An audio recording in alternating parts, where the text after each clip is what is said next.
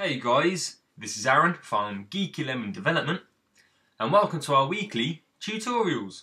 And this week I'll be showing you how to create a view-based application using XCode 4.2. Now the reason I'm doing this is because most of you are finding it hard to follow the tutorials, which I do set the majority in a view-based application.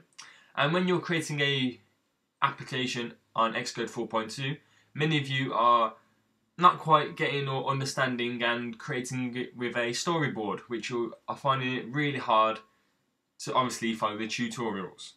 So I'm going to be showing you how to create a view-based application just so you can keep up to date and up to speed and understand a little more of my tutorials. And also for some of you, creating a view-based application is the easiest way to build an app. So in Xcode, when you go to File and New Project,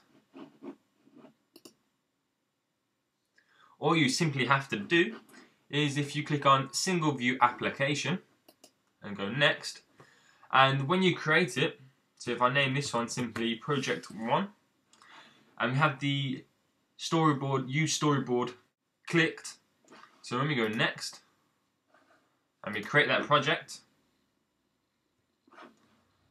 we have a storyboard but no interface builder, no .xid. So if you go to File, and then New, and then Project again. It's really simple to do, but some of you are missing out this step.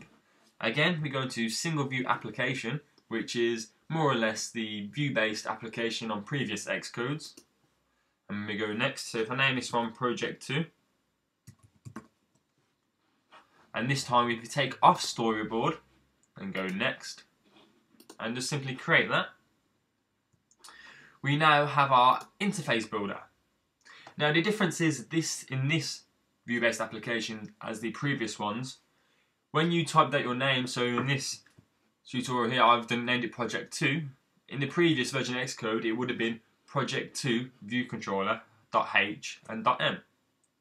So now when you're writing out all your actions, you do it in the .h, and you have to do the curly bracket and press enter to get the two brackets for when you're creating your outlets and actions, and then all the code for those actions and outlets go in your .m.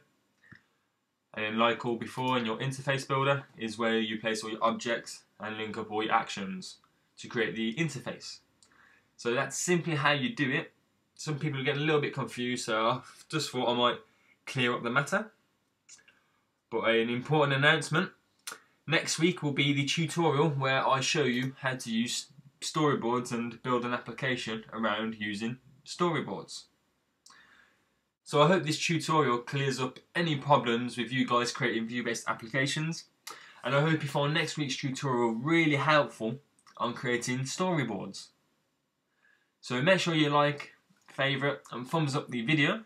If you haven't, make sure you subscribe, and I'll see you all next week in our next tutorial. Hey guys, Aaron here. Please support us by liking us on Facebook, following us on Twitter, and checking out all our apps by simply searching Geeky Lemon on the App Store.